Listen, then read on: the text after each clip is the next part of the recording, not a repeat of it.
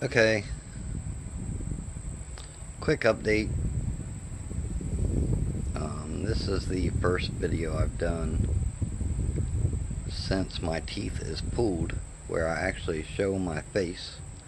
As you can tell, I've lost the definition, like, of my lips. It kind of looks like your mouth is sunk in, because your teeth would normally pull out on your lips.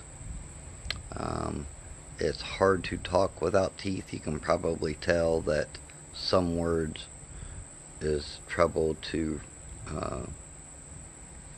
say.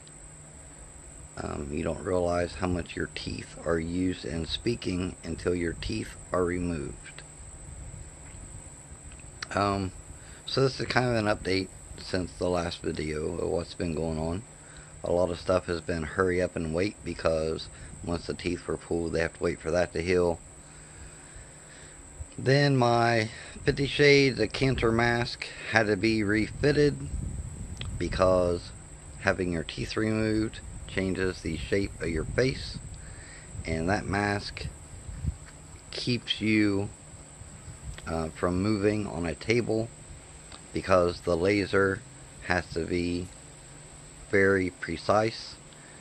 And because of that, I have something really cool to show you guys. Hold on just a minute.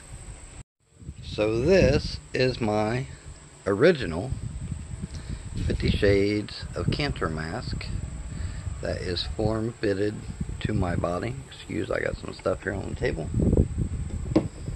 And a lot of people were asking me what this was like, and as you can see, it's pretty flexible. It has some places where they can strap you down to a table. So there's a strap that goes here and a strap that goes there, and then they strap it all the way down so that this flat part is against the table.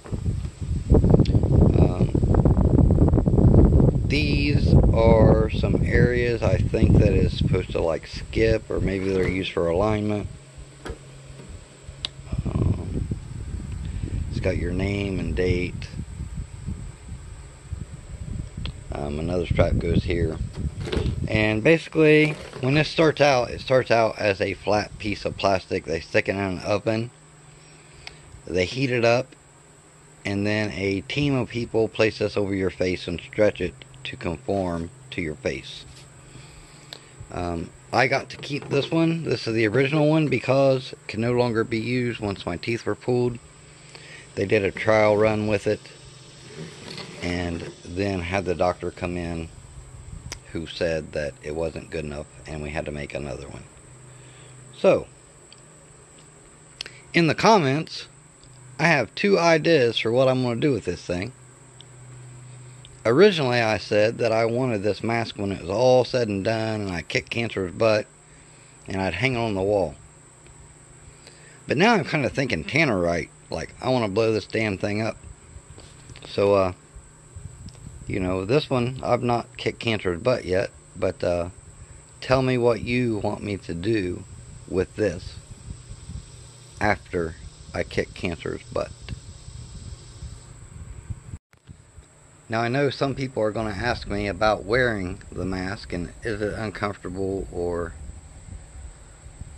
that sort of thing. It doesn't hurt when they put a hot piece of plastic on your face and stretch it. It don't hurt. It's like having a warm towel. I think my hot tub at 104 degrees is hotter than it was. You don't have any problems breathing. It is a little difficult to swallow intentionally.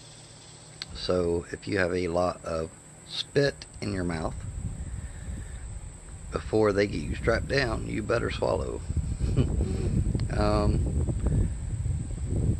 It's kind of difficult to talk with the mask on, but you can, like, say and stuff like that, stuff that doesn't require the movement of your jaw. I basically just lay down and close my eyes and let them strap me down and go with it. And today, when I saw Dr. Medic, My comment was because I tell a joke or something funny that I think is funny every visit. And Dr. Medic walked in the room today to inspect the old mask on me. And I told her that we needed to stop meeting like this, where I'm strapped to a table and my gown is halfway down. And everybody kind of got a kick out of that, as you can imagine. But this mask, because my face contour changed, was easy to talk in. The new mask, not so much. But I close my eyes and they strap you down, and I just keep my eyes closed, and they raise the table up and they put you in the machine that has a laser that basically goes around and attacks the cancer. And they'll tell you through a speaker if you're like I swallowed with the old mask on, and she said don't swallow, so they know if you move any. There are 2 handles that you put, one in each hand, that are on a rope that goes down to a flat board that you can think like you're laying down, your feet might be like this, but they want your feet to be straight. That keeps your spine straight. So you hold on to these handles that keeps your feet straight and your spine straight. On the mask, let me see if I can get this where you can see it. On the mask, in the chest area, see that black line? That lines up with, on my chest area, a black line. See there? It's all about how accurate the laser is. And if you think about it, you got like the cancer, but you got your vocal cords, you got a lot of places they do not want to hit with radiation. So that's why it's so important that you are so still on that table, and very, very small room of air. I think that's about everything I wanted to say. I want to try to get them to let me record one of these sessions where they actually are doing the radiation. I don't know if they'll allow that. I don't know if it's something you want to see. I'm also planning to ask them if I can record the chemotherapy. Again, I don't know what their answers are going to be, but I'm just trying to document everything so that you know if you get cancer or this type of cancer, like what you can expect. I mentioned in a previous video that when I first got fitted with a mask, I got a parking pass that lets me park right next to the building, because as you get radiation or a chemo sick, moving might be difficult, so they literally park you right next to the building. You go in a door, you're already at the reception room. It works out really well. You got to walk maybe 75 feet. I also got a key card for the door because it does remain locked for security, and that makes it really convenient where you don't have to park in a parking garage a block away like I did today.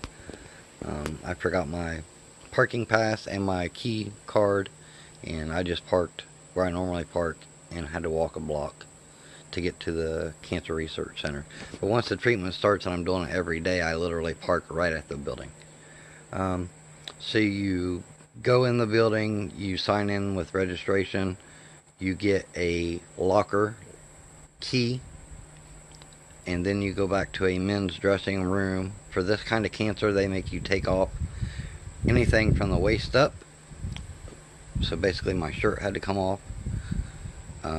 I didn't take my watch off or my bracelet that my friend got me. That says my story isn't over yet. And you change into a gown. Don't tie the very top, only tie it in the center of the back, because when they get in there and they go to put the strap on, they actually pull the gown down. When they do that, that also gives them access to my chemo port, which is here. I've shown in other videos. Normally it shows very prominently, but I don't know why it's not today. And that's pretty much it. That's the whole thing. Once you get in your gown, you go into a waiting area where you sit down, and then they come and get you to take you back for your radiation treatment. So, pretty simple process. Um, and I'm going to try to get them to let me record it. So, that's all. Thanks.